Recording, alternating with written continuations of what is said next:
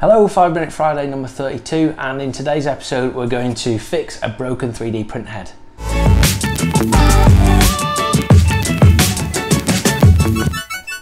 Regular watchers will know that I recently bought an Up Mini 2 3D printer. After about 4 hours print time, which is about 250 grams of filament, I developed a blocked print head, which is a little disappointing, but perhaps it could be some kind of setting, like maybe having the nozzle height too close to the bed. So anyway, there's generally 5 reasons that a print head can get blocked, and I'm going to go through those, and hopefully it's going to be the easiest one. So the thing to check first is the drive gear blocked? Now the drive gear is some kind of hobbed bolt or a little serrated tooth in there that's driven by the stepper motor. Stepper motor turns, grabs the filament, drags it through. Now over time, this little gear can get clogged up with all kinds of dust and shredded filament. And it could just be a case of cleaning it out because the dust is meaning that it can't grab onto the filament well enough. So that is your best case scenario because it's dead easy to fix. The next thing to check is the stepper motor itself. Is the stepper motor turning? If it is it driving the gear? If not, then it could just be something as simple as tightening up a little grub screw that's holding it on. If the stepper motor isn't turning at all, then you've got problems with potentially electronics, which brings us on to issue number 3. Electronics issues are generally going to be down to 2 things. It could either be power to the stepper motor, which is pretty easy to fix and test. It could be a broken stepper motor itself, or it could be a stepper driver. Now sometimes stepper drivers, especially if you configure them incorrectly in like a rep wrap, they can get overheat, they can get really hot, and they can cut themselves out. So do test just by touching, be careful, touch the top of the stepper motor drive and find out if it's hot or is it cutting out for some reason. After that, we're getting into the realms of black magic, and the next 2 things are what you're really hoping to avoid. Thing number 3 before you go into stripping down the whole head is the software. Have you recently changed slicer? Is the G code being created in a weird way that isn't putting out extruder code for some reason? Probably not going to happen, but do check it, and if it does, it'll save you a lot of time because the last thing is what you really want to avoid. So the final thing that you want to check is the nozzle itself. Now on the Up Mini 2, they've actually given this little kit, and in it is a wrench of some kind. It fits on there. You can undo it, and we're going to have to, if it comes down to it, we're going to have to soak the thing in acetone, probably burn it on the gas hob, try and rod it out with some kind of wire. It's not difficult, but it's time consuming, it's a real pain. So what we're going to do is we're going to go and check the driver gear first. So on the Up Mini 2 print head, there's 2 screws here and a fan cable. Unplug the fan cable, remove the 2 screws, and then what you should be able to do is grab hold of the entire stepper motor unit by the injection molded unit here, and that should pull out. Right, so fingers crossed we're going to see a blocked unit here. So here we've got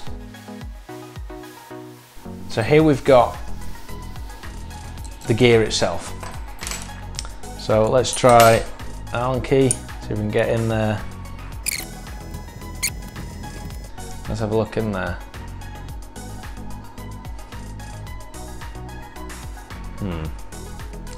Doesn't seem to be a huge amount in there, to be honest. So we're going to check something that I didn't mention. We're going to just check that there's a clear path through. There's nothing weirdly blocking the path of the filament. And there doesn't seem to be. That looks very clean, and sometimes you can get really worn teeth. This is pretty much brand new and they're dead sharp. So I'm also going to check that there's nothing like cables that have come unplugged or maybe loose connections. None of that. Could it be something more sinister?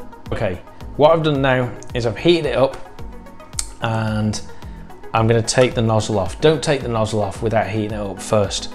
So let's take this thing off, and we're going to replace it with one of the nozzles that comes with the pack. Okay, so this thing's cooled down now, so I'm just going to try this fresh nozzle. And we want to get it nice and tight because that can be a cause of sadness later on. I think we'll do at this point is we will put back the guide with the little roller there, and we'll try and do an extrude on the machine with the cover off to see if the stepper motor is actually moving. Okay, now so I've hooked up the extruder head to the 3D printer. I preheated it, so this is absolutely red hot now. So I should just be able to press extrude, and hopefully this gear will start turning. So extrude, and we've got no movement. Let's have another check of everything. Okay, so I've checked everything's connected up properly. And press that extrude button once again.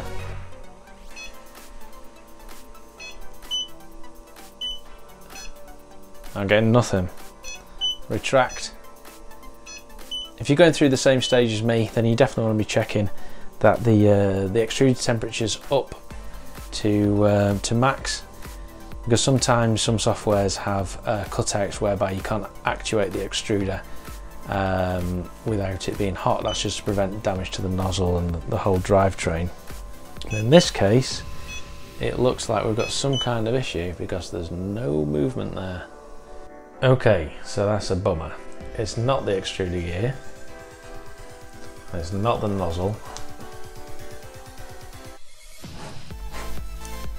Stepper motors just don't break, in my experience. There's not really a lot that can go wrong with them. So it's probably not the stepper motor, although I do have a spare, so I will try that one. Which puts us in the extremely strange one. That's a witch's hat to signify black magic. Electronics and software. Software is a problem because this isn't RepRap. This is an enclosed system, and I'm starting to pay the price already. So if it's software, I'm screwed. If it's some kind of glitch between my particular setup, I've basically got no way of troubleshooting it. If it's electronics, there's still a little bit of hope here, and I'm going to start by checking the basics.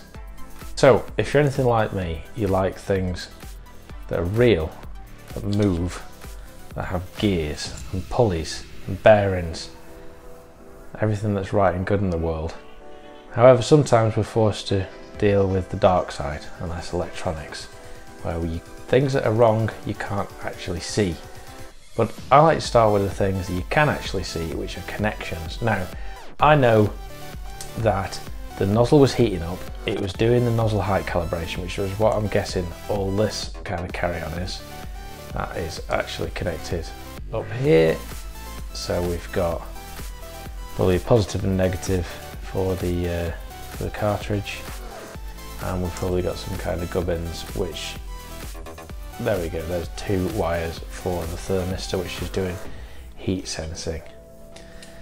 So the nozzle height calibration is done entirely on the hot end. Right, we've got this thing, that is this plug, so we don't worry about that. Next we have lovely, if not slightly pointless, LED light. So, two cables. This thing definitely worked, so it's not a malfunction with this, which go to this, which leaves one other thing, which is the stepper cables. So they look in pretty good nick. There's no bare wires. It was really, really tight in there. And this is why I am actually going to check the stepper cable, just to check that there's nothing, you know, maybe there's a broken link in it, or there's some kind of loose connection in there in the sort of pin connectors. But that looks basically fine. So next thing, all this plugs into this interface board.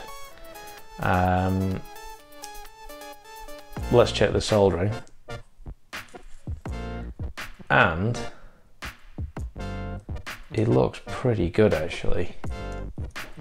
Let's see if we can zoom in on that. That's good. That's wave soldered. That isn't done by some poor individual in a sweatshop somewhere. That is machine done, and it's good. That is good soldering. Here we've got some kind of what looks to be MOSFET or something. JUC31F. I'm just going to look that up.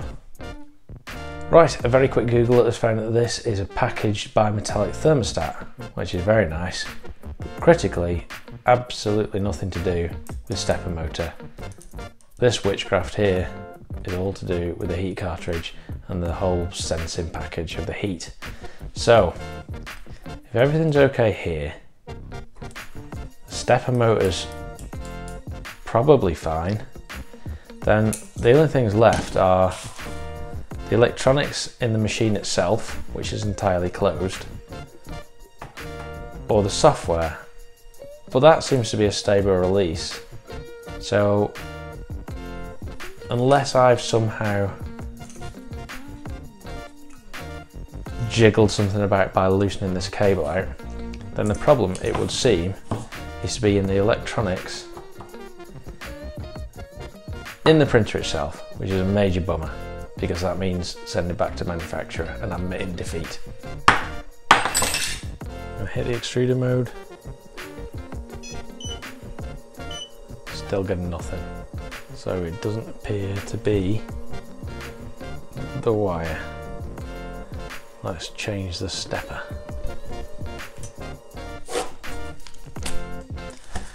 Well, that's it. I'm having to admit defeat.